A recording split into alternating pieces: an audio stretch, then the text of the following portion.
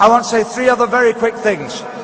I want to tell you that in the years ahead in this country there will be elections for the European Parliament and for British Parliaments and Councils. I ask every sister and brother to take part in those elections because we want you fully to participate. This is your place. Every country of the world is your country.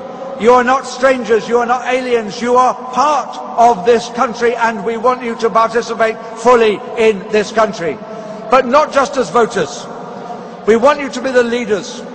We want you, like my friend Fayez, who is here, and my friend Ajmal and my other Muslim friends, to be standing for Council, for standing for Parliament, for standing for the European Parliament, to be Cabinet Ministers, to be the Prime Minister.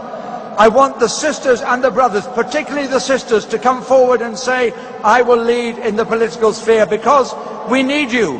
We need you to lead our politics, and we want you to come forward to be part of that political leadership in this country.